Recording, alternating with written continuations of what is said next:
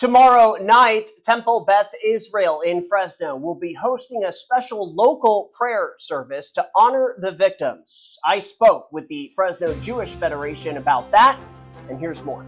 They're having a special service, I think, on tomorrow night, prayer service for peace in the Middle East. My family lives in Jerusalem and Tel Aviv, and every apartment building, most people live in apartments in Israel. Every building has a safe room, a bomb shelter. People are trying to live a normal life, number one, which is impossible. Schools are closed, stores are closed. About the only thing that's open are grocery stores that are having trouble getting supplies all over the country. Another prayer service is in the works. This one will take place this Wednesday at Cornerstone Church.